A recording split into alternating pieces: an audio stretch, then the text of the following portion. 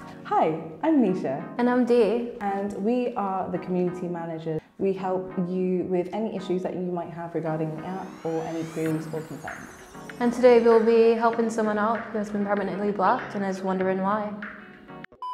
So this email says, why have I been blocked?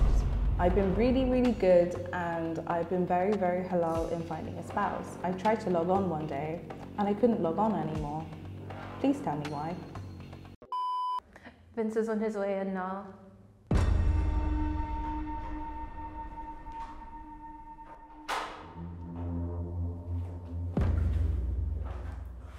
Hi Vince. Hello. Hi.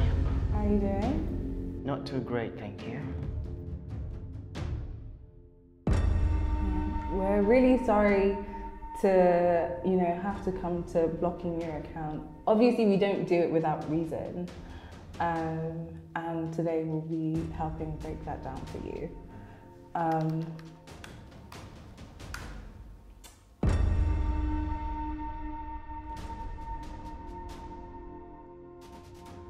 I mean, according to your messages that you've sent to members, you said to them, hi, I'm really struggling right now with money because I'm trying to finance my stay here.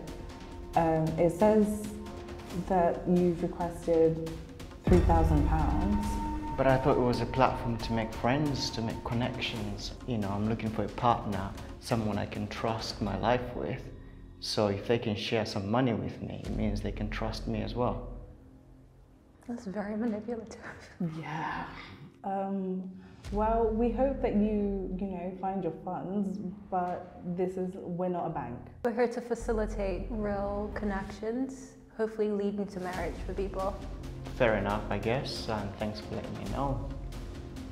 Are we done here? Yes, thank you. Oh, wait. Sorry.